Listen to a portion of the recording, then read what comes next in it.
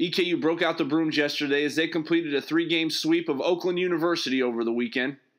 Saturday was soggy and a little chilly, but the Colonels' bats warmed up late and used a 4-run 7th inning highlighted by freshman Christian Lucio's 2 RBI single through the right side to help Eastern Kentucky reclaim the lead as they would go on to an 11-6 victory. Nick Laster picked up the win in Game 1, coming out of the bullpen and tossing 1 2/3 innings of hitless baseball. The weather warmed up a little bit on Sunday and Eastern's bats got even hotter. EKU racked up 14 hits, half of which were for extra bases and none of them doubles. Lucio, Brent Lovell, and Ryland Kerr, who you see rounding second, would all hit triples. Nick Howey and Will Johnson both left the yard in the Colonel's 6-run 5th inning, while A.J. Lewis and Chris Boatsway each hit solo jobbies in the 6th and 7th, as Eastern exploded for 16 runs.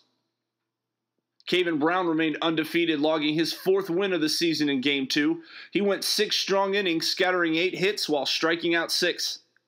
Both teams lit up the scoreboard for a combined total of 40 hits in the first 2 games, but could only manage 7 between them in the finale.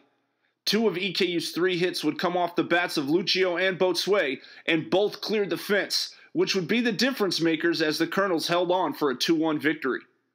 Aaron Oceanbine came out of the bullpen to log his first win of the season, throwing 3 1/3 shutout innings. He gave up 1 hit while striking out 5. So EKU will look to keep it rolling on Wednesday when they welcome in Kentucky State. I'm David Miller for EKU Sports.